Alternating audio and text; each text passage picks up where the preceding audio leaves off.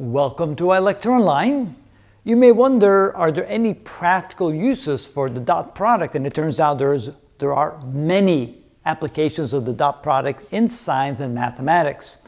One example of that is trying to figure out how much work is done by a force acting on an object, displacing it a certain distance. And assuming that the direction of the force is not the same as the direction of the displacement, the work done can be found by doing the dot product or by executing the dot product of the force times the displacement. And according to our equation, we can then say that the work done is equal to the magnitude of the force times the magnitude of the displacement times the cosine of the angle between the two. And notice that the work done is indeed a scalar quantity. It's not a vector quantity. So in this case, we have a force of 80 newtons and a displacement of 5 meters and an angle between them of 30 degrees. That becomes the cosine of 30 degrees, which is 0.866.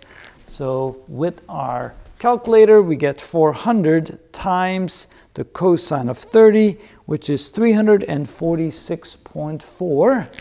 So it would be 364.4 Newton meters. Now, a Newton meter is also a joule, so this is equal to 364.4 joules. Make sure I got that right. Oh, no, I'm not looking at this correctly. Let me try this again.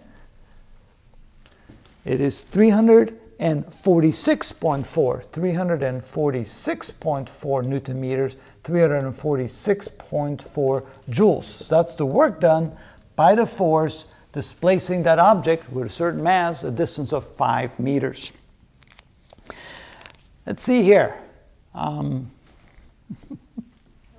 Okay, I'm actually done. This is how it's done.